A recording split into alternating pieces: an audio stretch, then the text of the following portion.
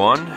That was just night number 3 in the new Storyteller Overland Stealth. I'm really starting to get an appreciation for the layout of this van, how open everything is. It's more like homey feeling. I still haven't quite figured out like storage solutions on where I should be putting everything, but again, this van is temporary, so got random things like toiletries just hanging out on the counter, got some food, got some whiskey over here. There's just so much space in here that I can kind of just leave things like sit out to have quick access to them instead of finding a dedicated little niche to put them in. So it's pretty nice, I'm digging it.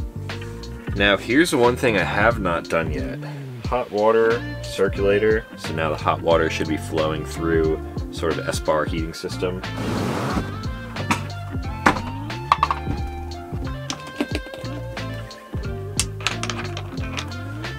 Time to test out the halo shower.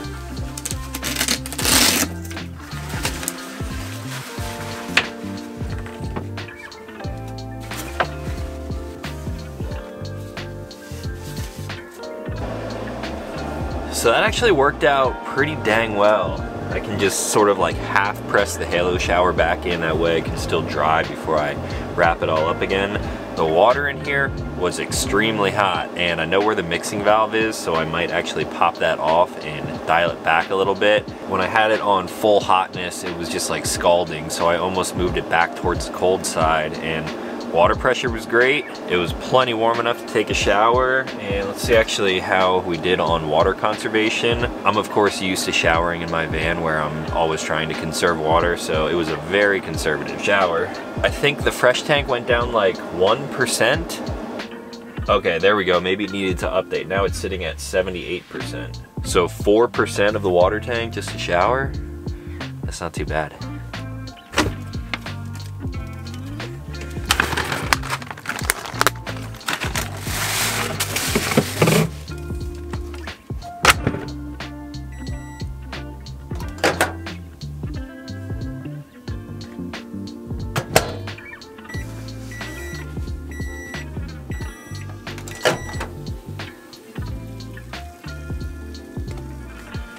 Now, even though I've lived in a van, it's still kind of a juggling act when you're not used to the layout, when you're doing like daily things, showering, cooking breakfast, sitting down to eat. So it will take a little bit of getting used to. I now just realized that I didn't move everything from my van into this van, so I don't have any utensils. Knife it is.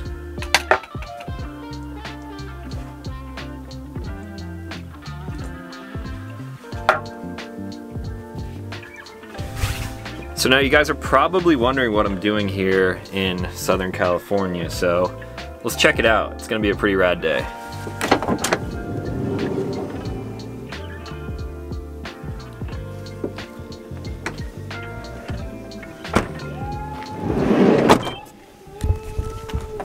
So I rolled out here into the desert yesterday, where you guys saw the initial walk around of the Storyteller. We're at an event that was just put together recently, known as the Onewheel GT Drop Zone. What's up, guys? Good morning. So this is the whole Onewheel crew. I don't know, should we do intros for everyone? I'm Joey. Jovi, Rylan, Ted. You guys have seen Ted in my videos before. Sierra. Taz is with Verve Coffee. We can check out his van later. Laser. And Brant. Bonky. That was good. Bonky. Yeah, you remembered everybody. Yeah. So a lot of these guys are working with Onewheel, and the whole purpose of coming out here is one, to ride the GTs, but it's more just going to be a hangout session. So they got a lot of rad stuff planned for today. Going to have some cornhole tournaments. So sit back, relax, and enjoy it.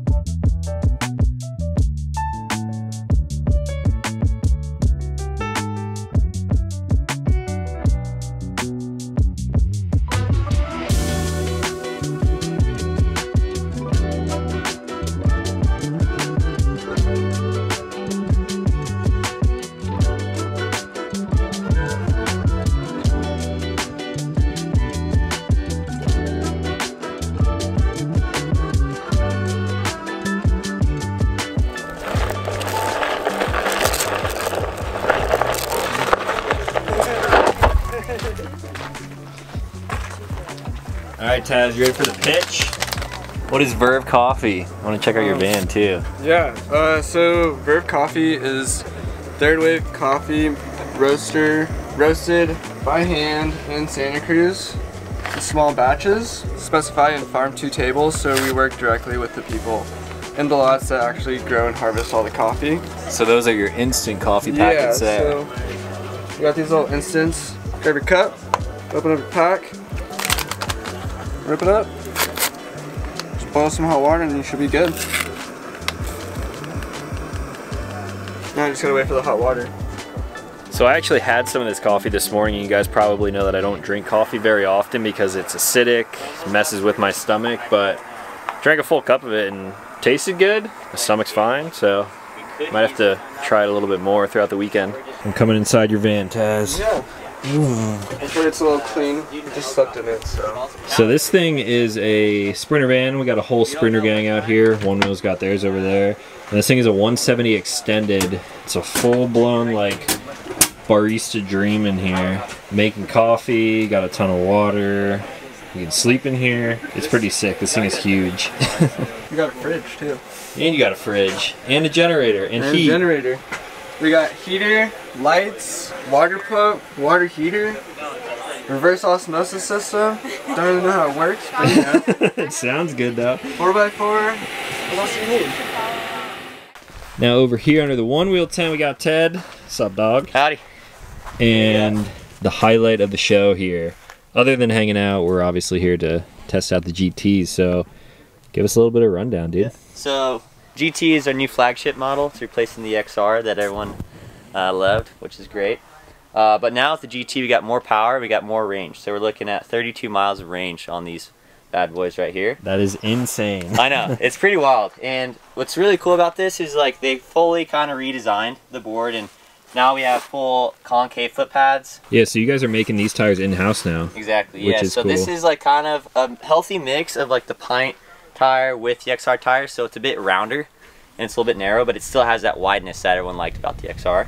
Yeah, that's one thing that I liked, like pint versus XR. I always liked the sort of how curved the pint tire is, and they've basically incorporated both of them here.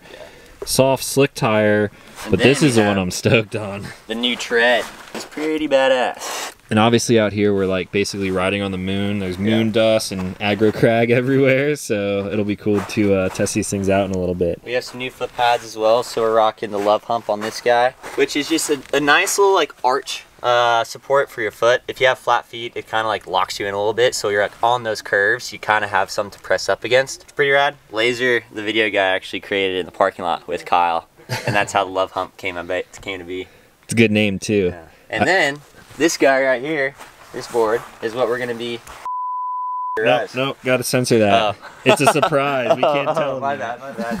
So when I got in here last night, they were sort of riding them around. I think I got like the first ride on the new treaded one, and there's only 3 GTs in the world and they're all sitting right here. So I'm not gonna like review this entirely in this video, but there's gonna be some cool stuff that they're doing with this guy right here in the crate, and hopefully you'll see that in a second.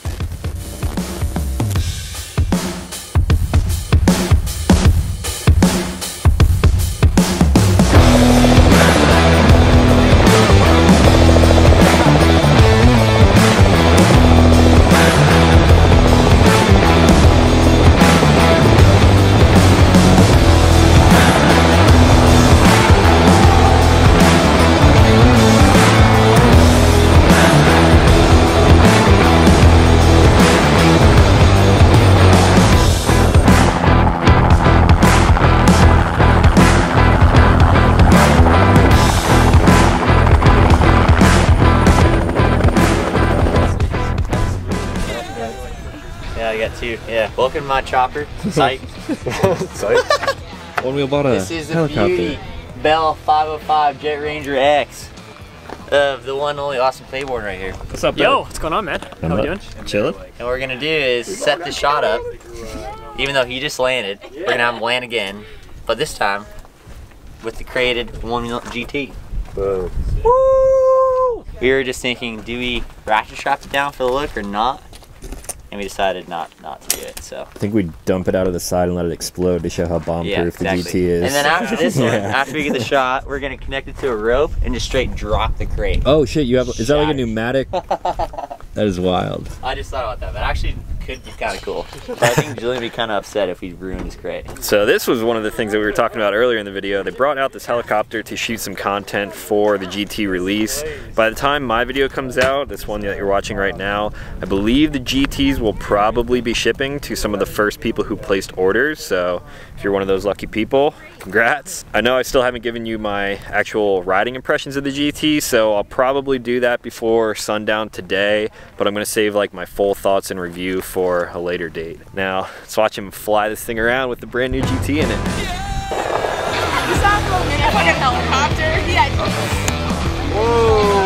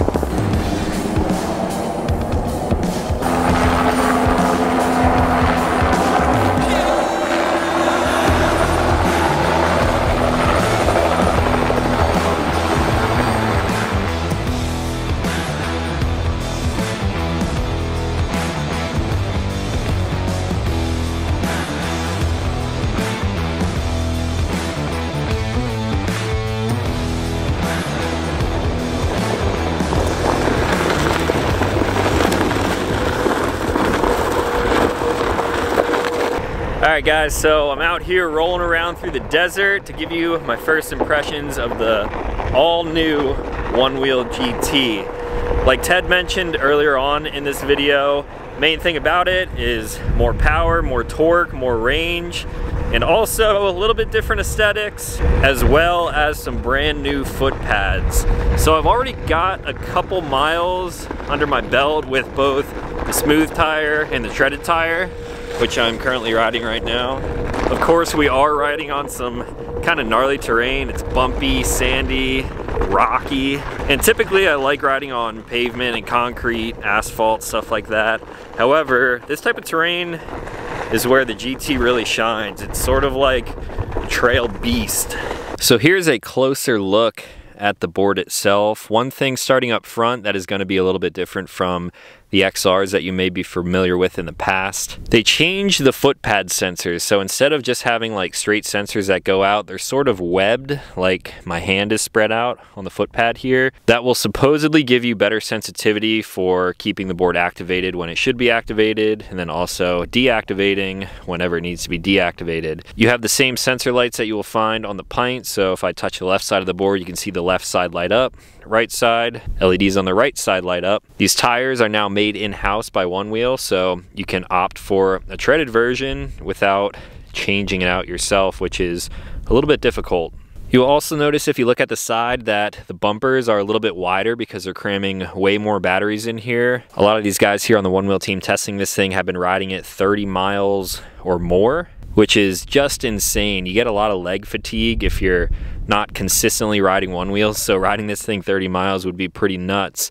However, they did change the contours of the foot pads, so it kind of swoops up in all direction, and especially when you're riding off-road, that's going to give you way more control over where you're actually moving this thing around. On the back here, this particular version doesn't have the love hump, but I will show you some footage of what that looks like. Essentially, there is a hump running down the middle of the board, which will allow you to basically like stick the ball of your foot into the little groove here as well as your heel, and again that just gives you way more control over the board. That is super important when you are riding around off-road. I think the biggest thing that I noticed when first stepping foot on this new board is that you definitely have a lot more control thanks to those contoured foot pads. I definitely love what they call the love hump in the middle of the board, which gives you a little bit of like arch support, allowing you to have better control when you're going through some choppy stuff like I'm riding through right now. And also the sensitivity on this thing, I never really had a complaint about the XR, but as soon as I step foot on this thing, it is feeling a lot more responsive. Feels like the board activates a lot quicker. There is noticeably more power and torque, so when you're riding on some choppy stuff like this here, whenever you hit a bump, it sort of gives you a little bit of extra power to kind of hop over that type of terrain. When I eventually get a GT for myself, I'm definitely gonna opt for this treaded tire version because it gives you just a little bit more grip. And one thing to note about both tire options is that they're a little bit more rounded, similar to what you would find on the Pint, so you're gonna have a little bit more maneuverability, especially in an urban environment, if you're navigating around people on a sidewalk or whatever it may be. But since the tire is still a little bit wider than the Pint or the Pint X, you still feel much more stable on this board. Now, I love the Pint, the XR, and definitely the GT. I thought the Pint X might be my favorite out of the new releases, but now that I've spent even just a little bit of time with the GT, I absolutely love this thing. So if I was only picking one, I think it would be the new GT. This is completely my opinion, but if we're comparing all the boards, Pint versus XR, I would pick the XR. XR versus Pint X, I would actually pick the Pint X. It's a little bit smaller, easier to carry around. You have that more rounded tire, making it a little bit more nimble. And then if we compare the Pint X versus the GT, of course, I think this is the biggest, best one wheel that they've ever made. Now, unfortunately, we are running out of light today, and I'm not going to be able to bring you guys a full dedicated review on the GT, but hopefully in the future, once boards start shipping, I'll be able to get my hands on one and do a little bit more real-world testing. A distance test is gonna be brutal because the range of the GT is just so dang long, but I'm super glad Onewheel chose this location to ride these things because these trails are so much fun.